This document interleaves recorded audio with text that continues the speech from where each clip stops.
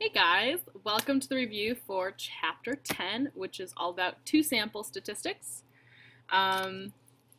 Two samples being you have two different samples, and you want to compare them. You want to compare the proportions, or you want to compare their averages, means, and you can do that with a hypothesis test, or you can do that with a confidence interval. So it depends on what you are asked. Generally, they'll tell you what to do as far as the confidence interval or the test.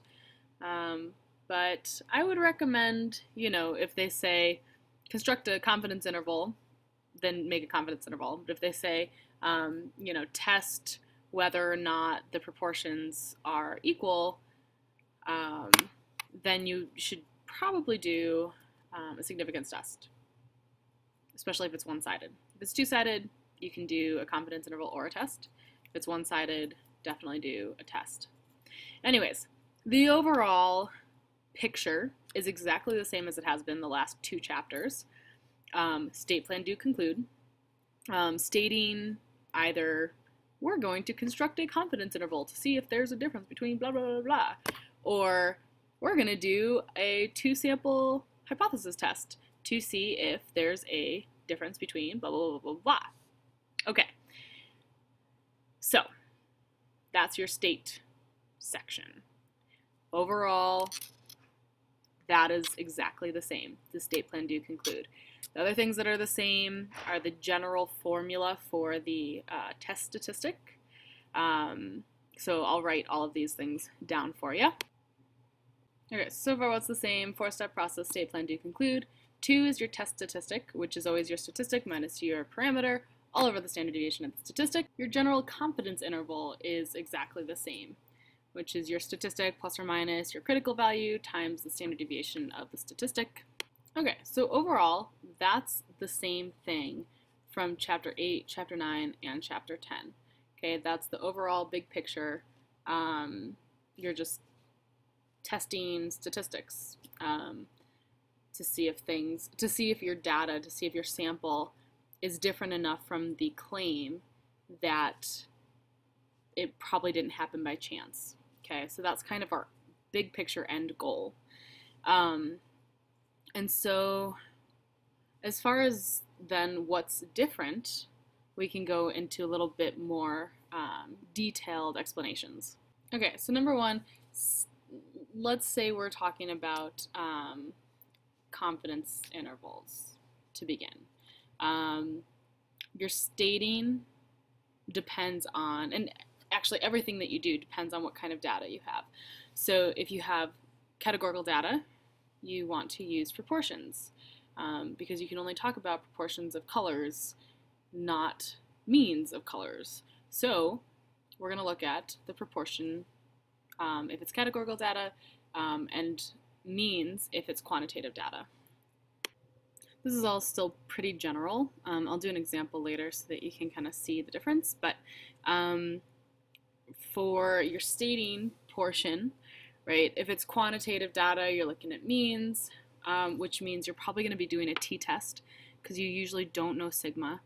And since Chapter 10 is all about difference of proportions and difference of means, it'll be a two-sample test or a two-sample confidence interval. If it's qualitative data and we're doing proportions, you always use Z. Always, always, always. Okay, key thing as well, make sure you remember to state things in context. So if you're talking about difference between men and women, you should have men and women in your state and also in your conclude. And then anytime you're doing a test, you need to have your null hypothesis, your alternative hypothesis, and then state what the parameters are. Okay, next is planning. Planning, you're always checking your conditions, but again, it depends on if it's quantitative or qualitative data. Are you doing proportions or means? What those actual checks and conditions look like. Okay, the same thing between these two is that your random check is exactly the same, the independent check is exactly the same. Random is, are both of your samples random? Okay, because in this case you have two separate samples, so you have to check that both are random. Independent, you have to check either that each individual in the sample was selected independently, or each trial was independent, or that the population is 10%, the sample is less than or equal to 10% of the population. So that's the same for both quantitative, qualitative. That doesn't change. So what does change is the check for normality. If we have quantitative data, so we're talking about means, either n has to be greater than or equal to 30 so that the central limit theorem holds true, or if n is less than 30 and greater than 15, you need to check for extreme skewness and extreme outliers. And if it's even smaller than 15, then you are just strictly looking for outliers, any kind of outlier, any kind of skewness. If anything weird appears, you really can't use the t-test safely. If you want to get full credit, you have to include the graph. Okay, and since we're doing 2 samples, you should have 2 graphs. So box plot, normal probability plot, histogram, whatever you need.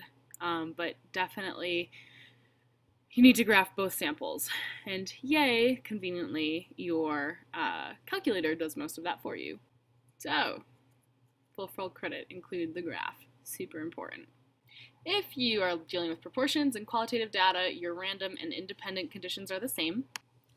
So the only thing that's different is your check for normality, which is n times p has to be greater than or equal to 10, and n times 1 minus p has to be greater than or equal to 10 for both populations, for both samples. And that's all that's different in the planning step. The do step gets a little more complicated depending on if you're doing a confidence interval or a hypothesis test.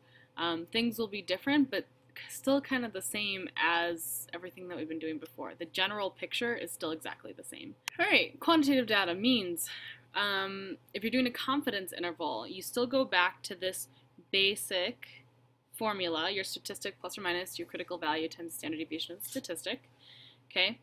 And usually we don't know sigma, so we'll be using a t-star. So your statistic is going to be x bar 1 minus x bar 2, and then plus or minus whatever your critical value is, t-star, which we get from the degrees of freedom and the t-table, and then the standard deviation of the statistic, which is that really ugly square root of standard deviation for the first one over n1 square root of n1 squared plus the second one n2, square that, and we get this nice fancy formula, which I will rewrite for you nicely on the right. For proportion confidence interval, same thing, except you have p hat 1 minus p hat 2 plus or minus z star, and then the standard deviation of proportions. Right, so if it's qualitative data, your confidence interval is p hat 1 minus p hat 2 plus or minus your z star, which you get from whatever your confidence level is, times the standard deviation of the statistic. And in this case, right, our statistic standard deviation is p c hat 1 times 1 minus p hat c all over n1 plus p hat c times 1 minus p hat c over n2, where p hat c is the combined proportions with the 2 samples, right? So you combine the, the 2 proportions together. Now, if you're doing a hypothesis test, you're not going to create your confidence interval. You're just going to find your test statistic and then your p-value. So the probability of getting that test statistic or anything more extreme. And so that's still using this formula over here, stat minus parameter over standard deviation of statistic, except it's going to be x bar 1 minus x bar 2 minus mu 1 minus mu 2 all over your standard deviation or standard error, which is going to be that for means, and then same thing for proportions. So I'm just going to give those formulas to you. And then we just want to test what's the probability, right, of getting that t-value or anything more extreme. So it might be less than or equal to whatever your t-value is. It might be greater than. You might have to multiply it by 2, if it's a two-sided test. Just depends on what it is. So basically, long story short, the big picture is exactly the same. All the little details are things that you can kind of just fill in as you go. Just make sure that you have figured out what kind of a test it is. Are you using Z or T? And are you using proportions or means? Is it a confidence interval or is it a hypothesis test? But I mean, you guys know how to do this stuff. We've been doing this forever now. Okay, lastly is just concluding in context. If it's confidence interval, we are 90% confident that the true difference between P1 and P2 is between this and this value. If it's a hypothesis test, we reject the null hypothesis, we fail to reject the null hypothesis, or whatever your conclusion is at your alpha level. So again, same stuff we've been doing. This is Tech Week and it's a little crazy, so I'm going to stop the video here, okay?